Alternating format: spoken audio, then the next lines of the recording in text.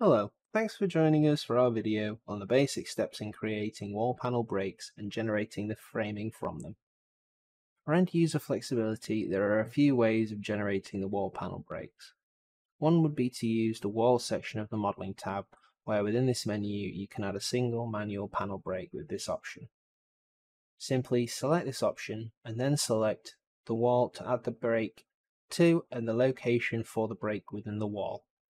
Then, to break up the wall into panels automatically, you can utilize the Generate Panels function, then selecting the walls you want to panelize.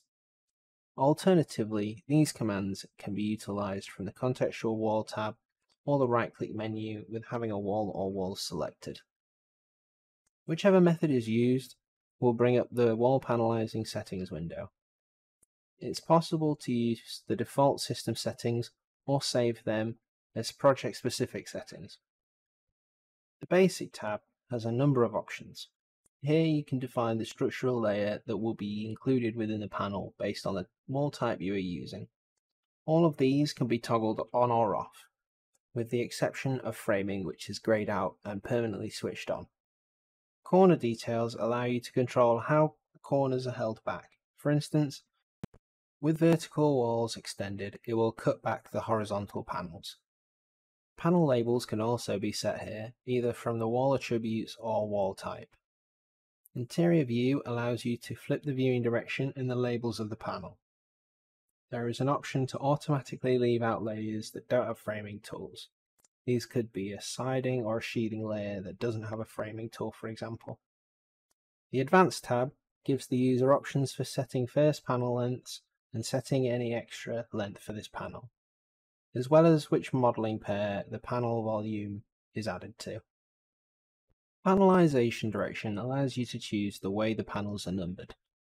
There is also an option to ensure that panels aren't split over openings, as well as a definable value that any break should be from an opening. There are also further cladding pattern settings, should that be applicable. However, I will for this example press OK, and my walls will be broken into panels based on what was set up in the project parameters. When panelizing, only the panel breaks themselves are generated, not the frame. This gives us opportunity to amend the panel layout before generating framing. With the new version, panels can easily be selected by clicking the panel label. Panels can then easily be resized by selecting the grip points at each end. If the panel is going to a corner, the overlapping panel can be swapped by right-clicking the grip point and choosing the Flip Corner Connection command. Panels can also be easily split into two by utilizing the Cut by Point command in the right-click contextual menu. Once the panels are arranged as required, we can generate the framing. Either select the panels and use the Generate Parts command from the right-click menu, or from the Framing section of the Panel tab from the ribbon.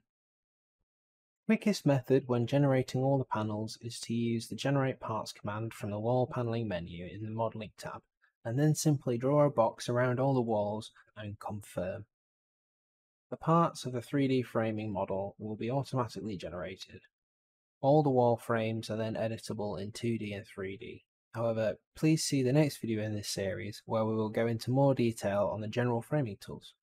Thanks for watching.